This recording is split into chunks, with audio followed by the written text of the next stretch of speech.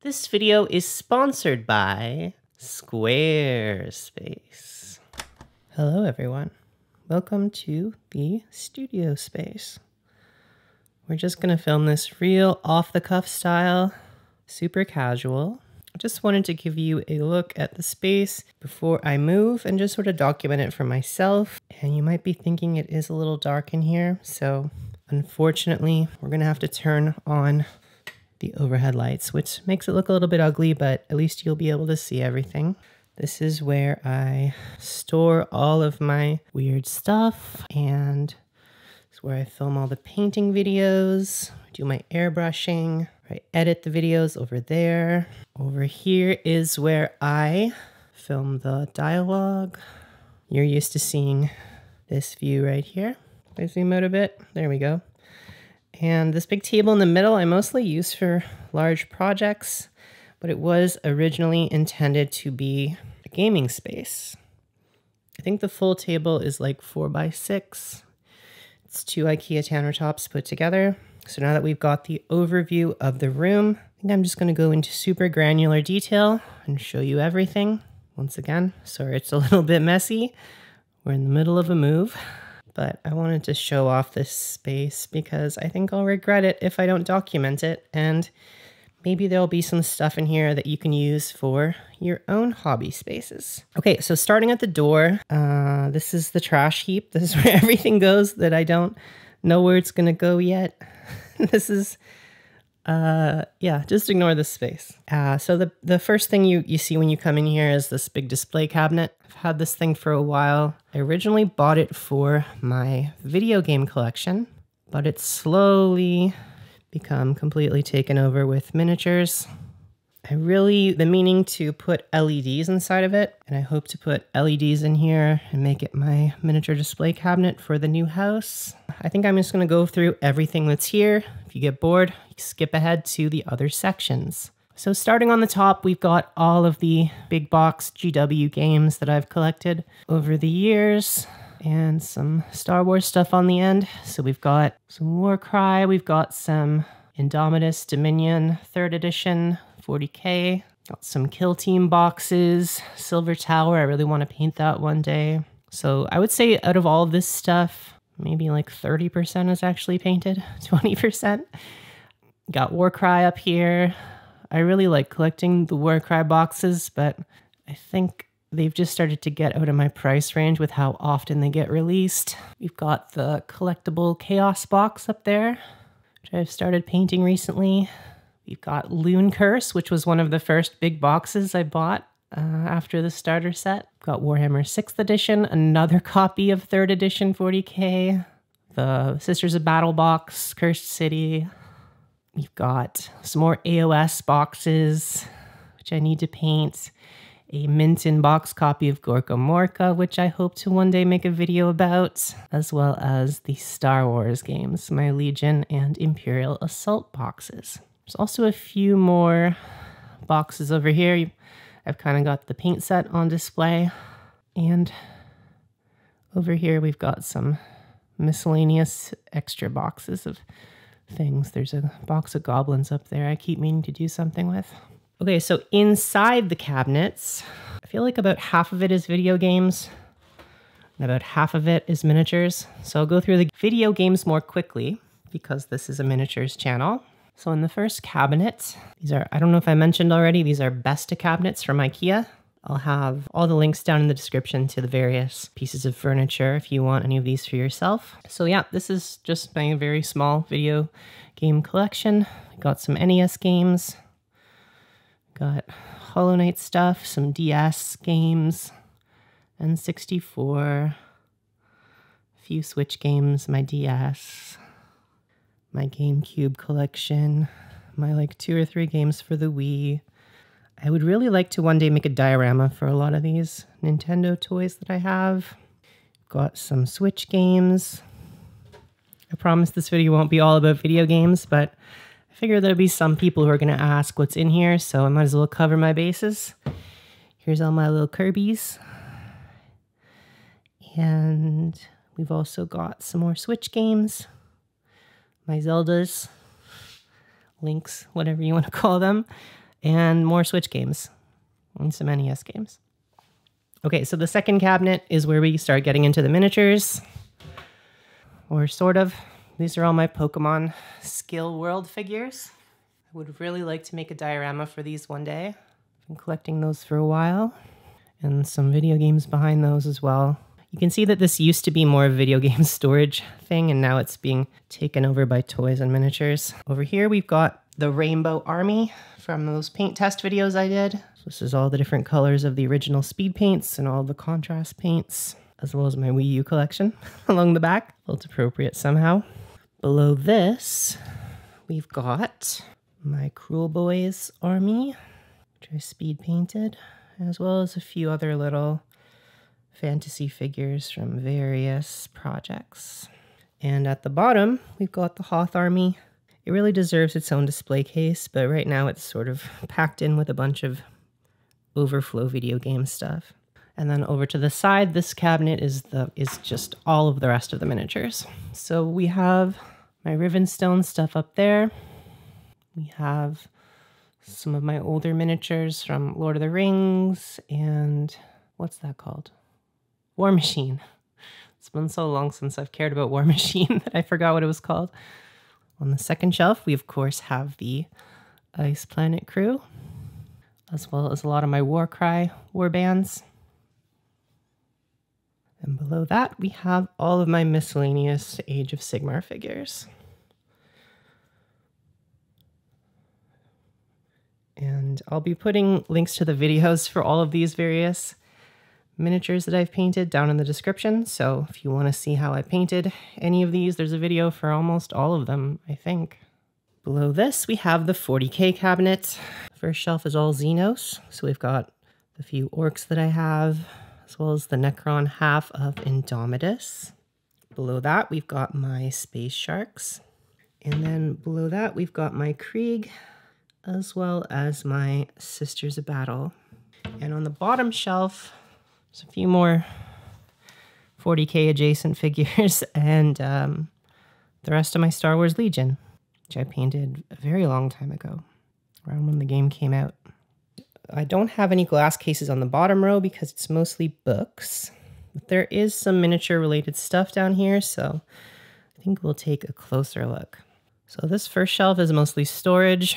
This is where I keep my Tony Chopper from One Piece, Bowser amiibo, and of course, my Bloodborne disc, which I don't know where the case went for that. It's probably around here somewhere.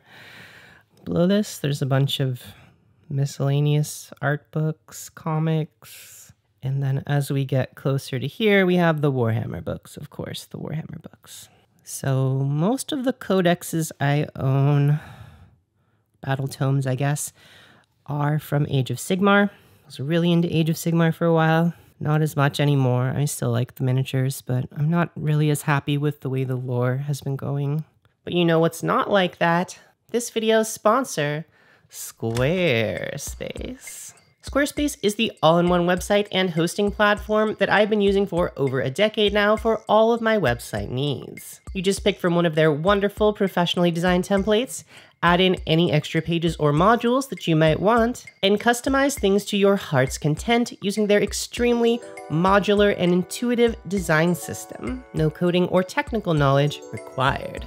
I've been using my current Squarespace website for the past year to document all of my hobby progress, reference documents, and anything else I can't fit into these videos. So if you'd like to make a website, why not check out squarespace.com today for a free trial.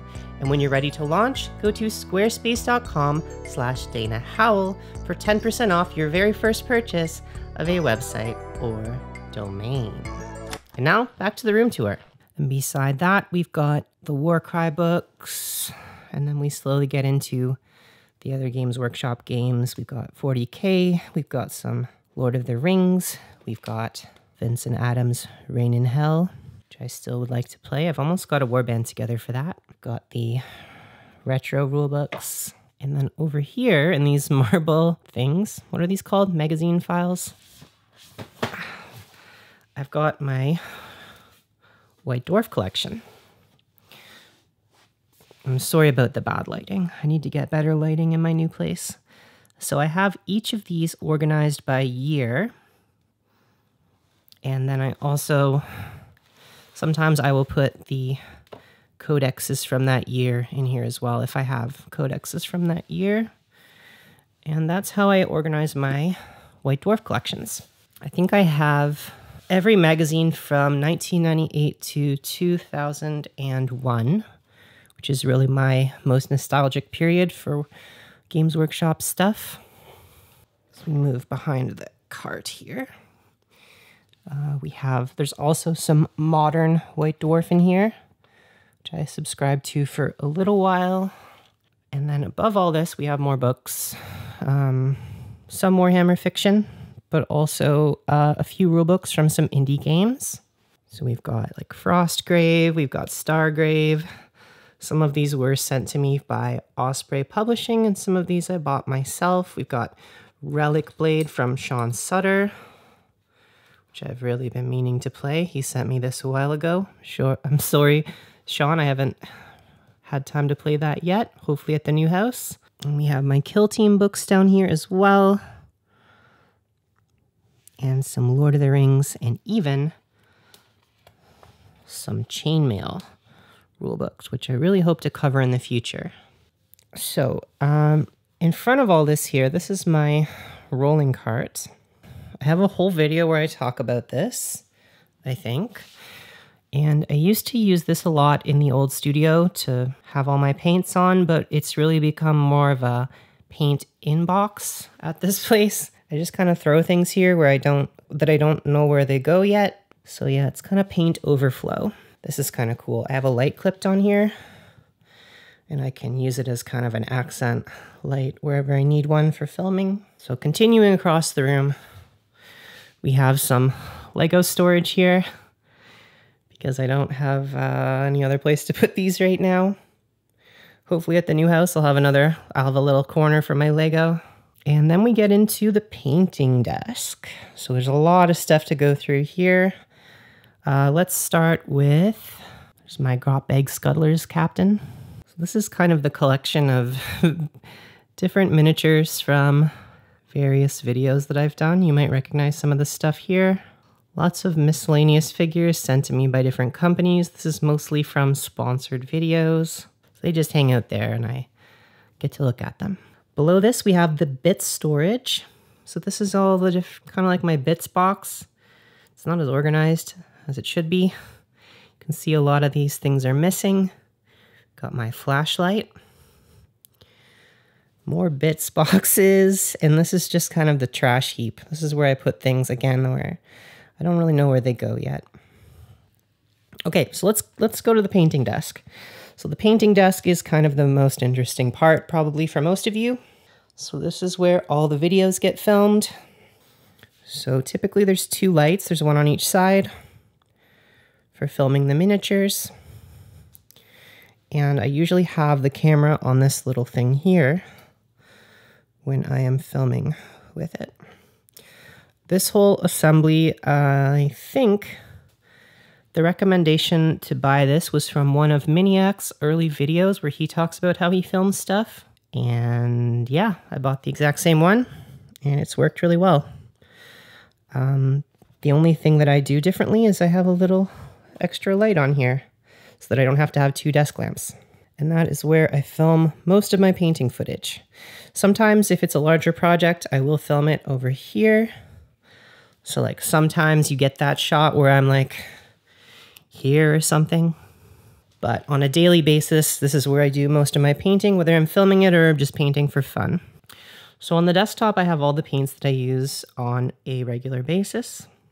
You can see I was just reviewing the Broken Anvil paints, so I have those right here because I've been working with those. And I've been painting the Marvel Crisis Protocol. Really excited to play this game. Not all the miniatures are finished, but I'm excited to play it. In the corner there, we have my contrast paints, which it's always good to have those nearby. Got a complete set, I think. And special thank you to DT Sniper and his gaming group for buying me all of the Contrast 2.0 paints so that I could review them in that video from a while ago. Over here, we've We've got a few nostalgia paints from War Colors. Thank you for sending those to me. Sorry, I still haven't had a time to do a review of those. Maybe I will do one in the future. And we've got some metal color, some contrast paints that don't fit on that rack. And we've also got all the speed paints over here, all 90 of them. And of course, the Viejo Express color. I've been sort of wondering whether I should do a video review of Express color because I feel like it's been pretty well covered by other YouTubers, but let me know if you want me to do a review of these. I do really like them. The video would be like, they're good, I like them. So maybe I'll do a comparison video of all of the different transparent paints at one point, but yeah, let me know if you want to see that from me or if you agree with me that it's been pretty well covered. Up here, we've got my paint chart that I just made for the past video. And of course, all of my golden So Flat paints with some miniatures resting on top because I haven't used these in a while. Above that, I've got a bunch of little containers which contain all of my various little bits and things for basing. Some green stuff, basing materials. This is a bag of the remaining Gigarobo figures I haven't painted. I put those up there as a reminder to paint them, and I still haven't painted them, but hopefully I'll do that in the future. We've also got some Night Haunt up here that need to be painted for a patron who I still owe some of these to. Again, I hope to do that in the future when I have some time. We've got some basing materials, DOS clay, some basing rollers, heat thing, some other stuff. We've got some paint blitzer, which was sent to me by the guy who made it, or the person who made it, I don't remember. And I like it. It wasn't enough to make a whole video on, but I do enjoy this product. I endorse it. A+ would recommend. More basing stuff. And this is the shelf of unfinished miniatures that I need to finish one day. Up here, we've got some leaves and stuff from Diorama Presepe, which I plan to use for a future project. And then this is all of my, this is my collection of various styrene. There's some cork back there. There's some corrugated cardboard, just all of the different flat things that I use for basing. So beside my painting desk, we've got the airbrush setup. And if you want a more in-depth look at how I use this setup, you can check out my airbrushing basics video, which I'll have linked in the description. So I have the compressor down here, and it feeds up to the airbrush. And this is my airbrush booth. There's a hose in the back, which goes all the way down here under the table. And then there's a hose which I can put out the window.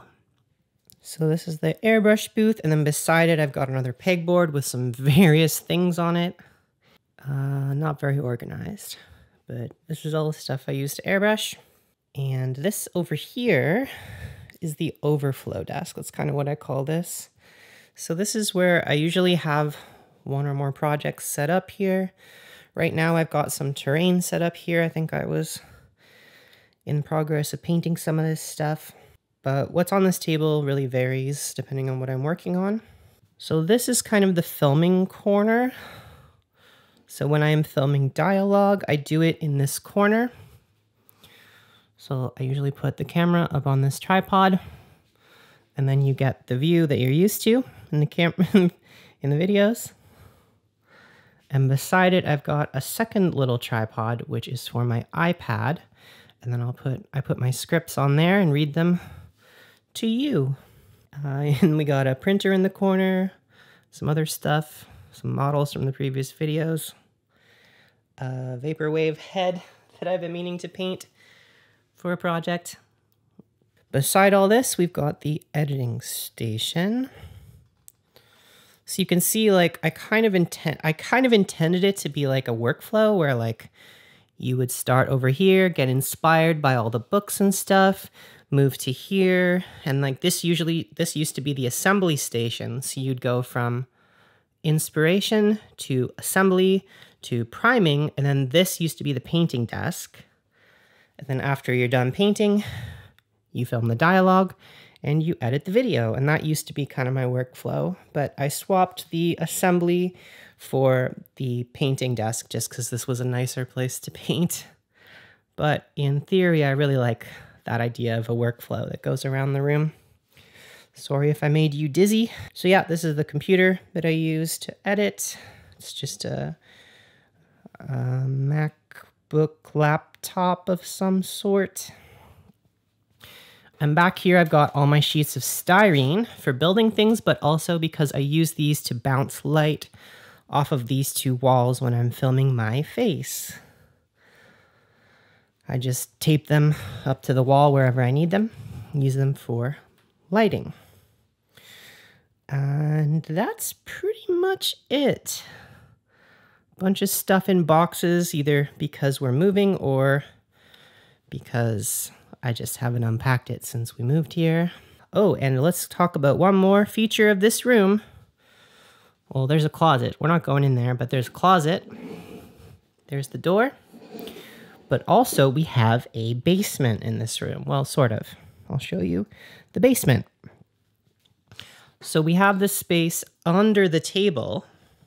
When I was building this giant table, I thought, you know, I should probably use the space underneath for something. So the space underneath is like for storage. And you got to have your Crocs as well.